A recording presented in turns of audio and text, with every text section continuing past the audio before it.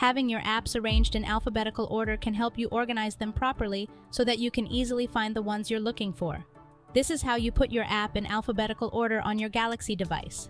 Swipe up from the bottom of the screen to access the Apps screen where your apps are displayed. At the top, you should see the search bar. Tap on the More Options icon to the right, and then select Sort. Now select alphabetical order and the apps will immediately be organized and sorted depending on their names.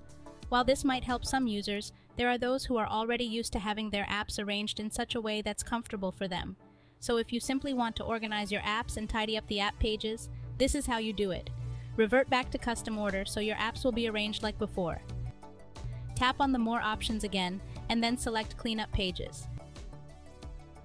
This will rearrange the app icons to fill in any empty spaces between them. Now you know how to properly organize your apps based on your preferences. If you find this video helpful, subscribe. Thanks for watching.